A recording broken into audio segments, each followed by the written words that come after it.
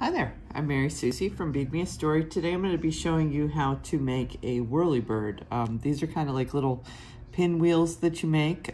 This is my most beginner version of this. I've done a new kit in these wonderful tropical rainbow colors, but I wanted to show you some of the other color variations that you could do. This one's orange, pink, and purple. And then you can see I've got the blue on blue. This one I hung on just a simple ball chain. So this makes a really cute pendant. You can see in my hand about how big it is. These aren't very large. I can make this in our largest size of rubber O-ring and make them real big. And we can also make these in little micro sizes. They work great for team colors. Okay, so you could kind of do black and whatever your favorite team color is. And then, as I said, they do great pendants and earrings, and they can also be used where you use a head pin or an eye pin, and you put it through here, and you have beads to hold it in place, and you'll see it sideways in your design. So there's lots of different ways to use the whirly bird. I have a slightly more advanced project that I'll be bringing to you, and that's why I wanted to get this basic version of this out, so that you have it and can practice with it in a little bit larger size before you try doing the micro-sized project that I have. So let's go ahead and get started. Okay, so you can see here that I've got everything laid out to do our entire project here. And I just want you to notice this is a rainbow. It's more of a tropical or pastel kind of rainbow. We've got neon flamingo, bright orange, buttercup yellow, bright kiwi green, turquoise, and pastel purple, okay? And then I've taken that and repeated it. So these are 10mm O-rings that are all along the center, and then I've got 18 gauge 3/16 jump rings sitting on the outside. And basically what we're going to do first is a European 4-in-1. We're just going to do it with the jump rings on the outside as opposed to being on the inside. And then you'll notice that I've got 2 extra rings sitting here, and I'm going to set these off to the side. These are for when we are ready to make our whirly bird go into a circle. Okay, so this is one of the easiest 3-dimensional forms that you can make. And it's just, as I said, real simple, because all we're going to do is create a European 4-in-1 to start with. So in order to do that, where we've got our larger rings in the center, and of course these are closed rings, there's no way to open them because they're rubber, and then our open rings are on the outside. Basically all we do is we put our second ring on top of our first ring, okay? And then I'm just going to take my jump ring, I'm going to pass it through both, and go ahead and close the jump ring.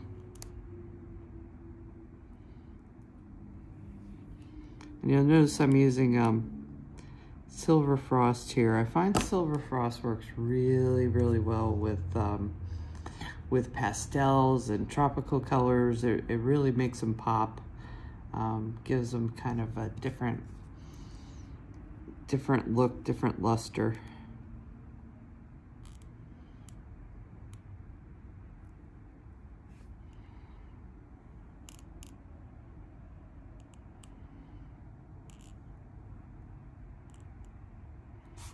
Okay, so there is our pink and our orange.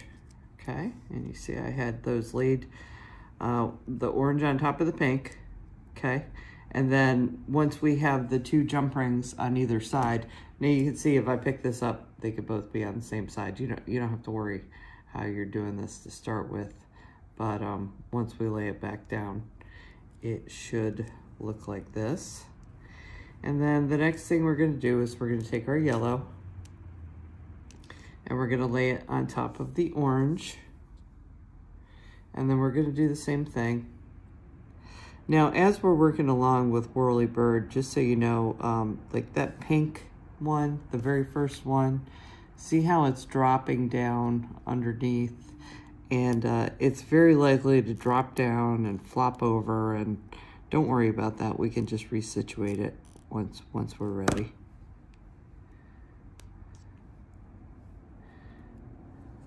Okay. Let's do another. See, now it's fully flopped down. That's okay.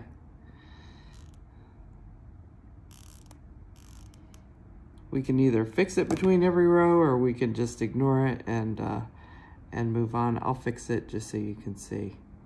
See how I just flatten it out and pull the jump rings back out. But if you try and fix it every time yourself, you're gonna end up fixing it between every row, and it's probably just not necessary. It's probably easier to just let it flop for now until we get our whole thing going here, and then, you know, fix it at the end when we're ready to work with it. Okay, so I'm gonna do a bright kiwi. Okay, I just laid it on top of the yellow.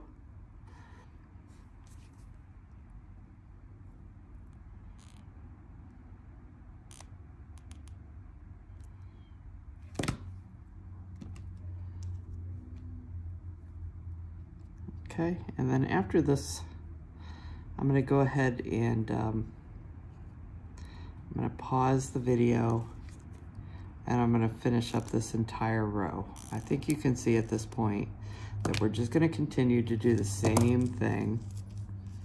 Okay, and I wanna show you, see how that flopped down again? I just turn it up underneath and pull these rings off to the sides, okay, to get it right again. All right, so I'm gonna continue on. I'm gonna add all the rest of these. These two, I will not do yet. So I'm gonna do the rest of this, and I'm gonna go until I can go ahead and include the pastel purple, and then we'll come back and show you what to do next. Okay, so as you can see, I've finished my European 4-in-1 pattern, okay? And we basically got 2 rainbows going in the tropical colors. And the next thing we're gonna do is cinch this up into a 3D form. Okay, so in order to do that, what we're gonna do is we're gonna take these larger jump rings. These are 18 gauge and 1/4 inch jump rings. They're really a couple sizes larger than the 18 gauge 3/16. And we're gonna pass it through all of these silver frost jump rings that are on one side, okay? And then we're gonna close it. That's gonna make this go into a circle. So then after that, what we're gonna do is we're gonna go on the other side of the circle and we're gonna cinch up all these jump rings on the other side too, okay? So I'll show you how to do that. We're just gonna feed this in one at a time. And it's just like a little accordion. They'll fold right up on each other without too much trouble. You do have to, you can see right here, I'm gonna feed in a little bit more jump ring. Okay, give myself a little bit more space. And this one on the end is flopped down. Okay, so I'm gonna make sure to fold that back so that this final jump ring is facing in the right direction.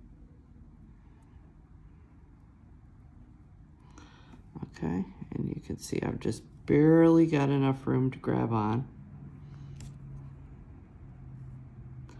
But I'm gonna grab the other side. And you'll notice I used silver instead of silver frost. I did that for 2 reasons. First off, maybe to have a little bit of sparkle showing through. Okay, get a little shininess in there, just a tiny bit. Secondly, I know that doing this large jump ring is a little bit harder to close and I'm more likely to scratch the ring. So in order to prevent that, instead of using a matte or the silver frost one that I'm using, I went ahead and used the shiny so that, you know, if I did get a little scratch on it, you wouldn't be able to see it, okay? So you see what this looks like now. And this is with 1 ring. Now, before we cinch up the other side, if you wanted to put something on the inside of this, you certainly can. You know, you'll have to gauge that to your hole and see what's either gonna sit inside fully and maybe sparkle, or even perhaps something that might stick out the hole. Okay, but we're not gonna do that today. We're just doing our basic whirly bird. that's open in the center, okay? And see how I'm folding back my all my rings, making sure that they're all in order before I get started. And this time, just because I'm right-handed, I'm gonna go this way. I'm gonna go clockwise around this time, so. But again, just be very cognizant of the fact that these links on the outside need to be laying in the right direction. Everything needs to be kind of stacking like a little stair step. See how this is lower, next. So everything should be stacking in the right way in order to do this. And we're gonna kind of squeeze it back toward the inside as we go around. Okay, and we'll kind of cram it in there.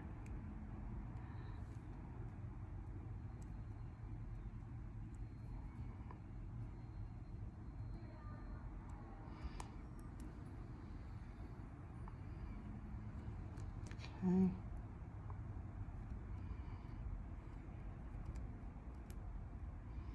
Got one more I gotta get to. Let's get this guy inside that purple. Okay, I'm going through. You kind of have to use force and looseness at the same time. You know, you want to let everything ease gently through, but you have to be holding on to your rings pretty tightly too, especially when you go to close them. Okay, and then be real careful as you do steps like this. No, I'm just not getting that. Actually, what I can do is I'm going to turn around. See how I'm flipping this around? This is the harder side to grab onto, so I'm going to flip that around and grab that with my right hand so that I can then go ahead and close it. Okay? So that's kind of a tough grab at the end. That second one can be a little bit tricky, but ultimately I've got it, and we really are almost there. Okay, so you can see everything looks great until we get up here. And then it looks like, huh, they're all sticking up and wonky. What's going on there? Well, that's because, you know, we finished this without making the European 4-in-1 that we did in that first row continuous. So in order to make this continuous now, we're gonna have to add this, add one to the front, and then we're gonna add one to the back, okay? And if you look real carefully, and this will just make sense as far as rainbows go too. This ring that I'm gonna add right now, it's gonna need to pass through the purple and the pink, okay? Which just makes sense, because had we been at the end of our rainbow and made it continuous, it would have been the last ring and the very first ring that are getting linked together. Okay, and this isn't too hard to get into there. Need to fiddle with it a little bit, but let's see. Let's go through the pink and the pastel purple. And then we need to make sure that, see how it has to pass through that center jump ring, through the 18 gauge 1/8 that we used to make this, okay?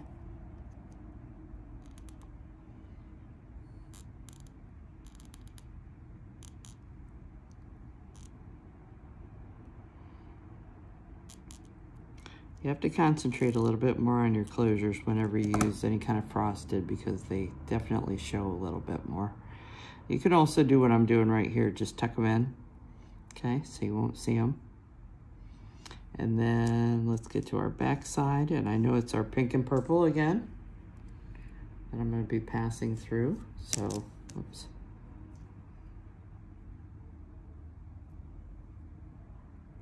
There we go. You can see one's missing right there.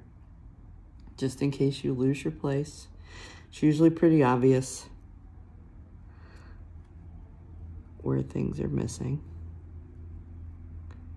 Okay, and I'm just feeding this through down into the piece. And then make sure, see how this is trying to come out in the center of this ring right here? That would make it cross over. We gotta make sure that it is coming out through the center of the 1/8, or I'm sorry, the 1/4 inch ring, but it's not passing through any of these ones that are creating the little spiral around it.